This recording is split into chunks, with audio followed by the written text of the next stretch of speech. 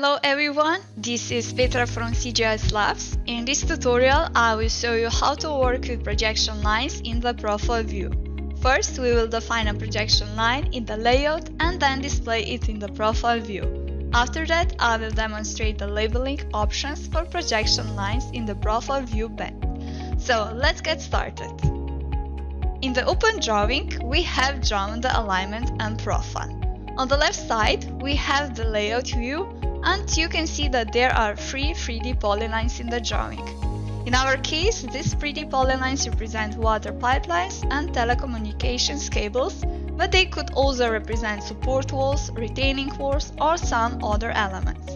What is also important here is that the polylines are on different sides of the alignment. The first polyline is on the right side, the second is on the left side, and the third polyline crosses the alignment.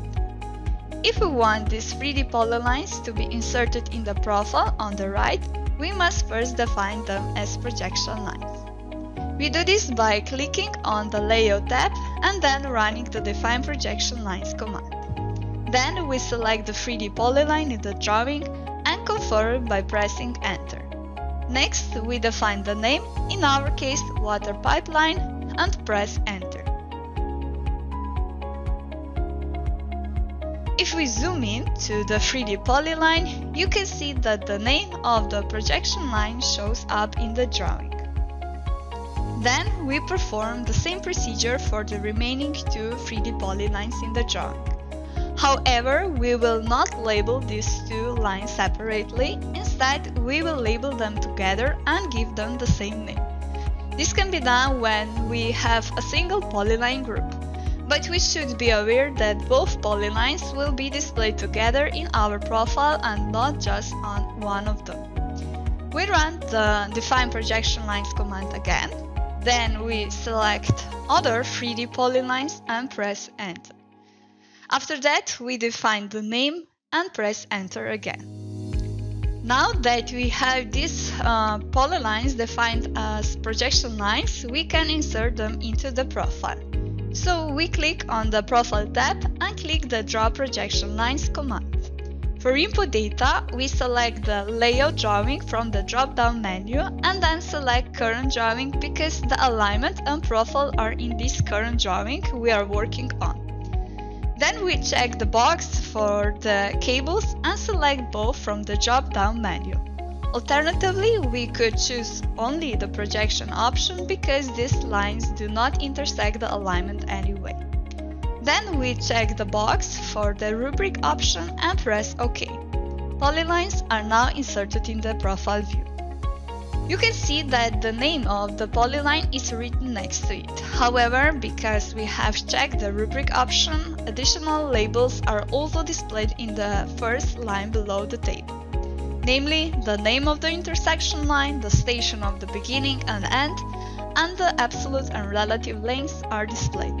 The relative length is written above the line and represents the length between the end and start station, while the absolute length is written below the line and represents the actual length of the 3D polyline. Now let's display the third polyline. We will run the Draw Projection Lines command again, and this time we will check the box for the Water Pipelines option. We will select the Both option and then check the Block Name option. Next, we will select the drawing with the point block and click Open. After that, we will also check the block for the rubric option and click OK. A third polyline has been drawn in the profile view.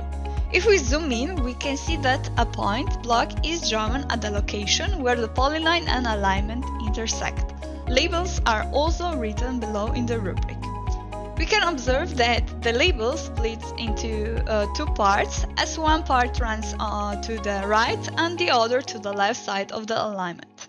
The interesting thing about these labels is that they can change depending on the scale. So if we change the scale, the labels will either increase or decrease.